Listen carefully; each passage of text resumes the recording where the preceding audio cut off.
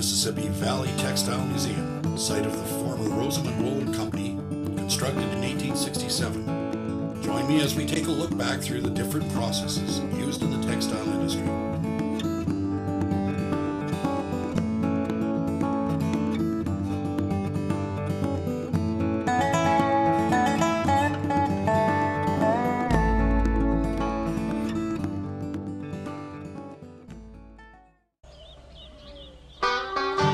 The first step in making a wool yarn starts with the sheep.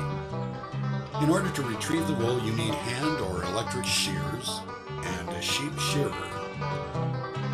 The shears clip the wool in the same manner as you would get your hair cut. An experienced shearer can clip the wool from the sheep in a minute, leaving it in one piece.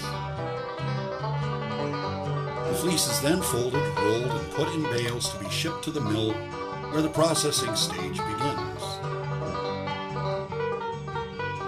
Once the bales arrive at the mill, the fleece is untangled and the individual locks of hair are opened with a picker. The picker has two sets of teeth to pull the wool apart, allowing some plant fiber to fall out and to aid in the washing process.